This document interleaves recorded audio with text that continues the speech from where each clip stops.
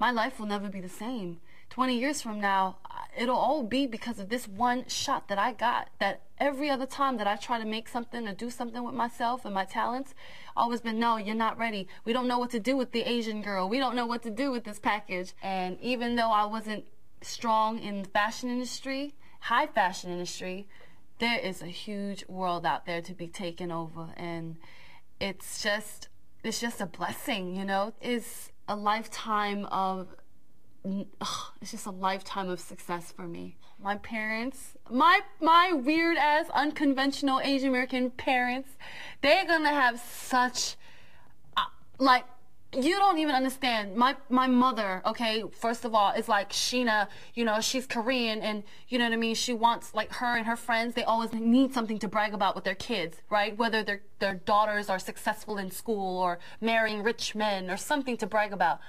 Now she's gonna have something to really brag about and top all them doctor-loving women and educated whatever. She's got somebody, I made her proud. For the first time in my life and her life, I finally pleased her. Oh yeah, I wrote the notes to the girls that I feel like were the most real with me. You know, Sam, McKean,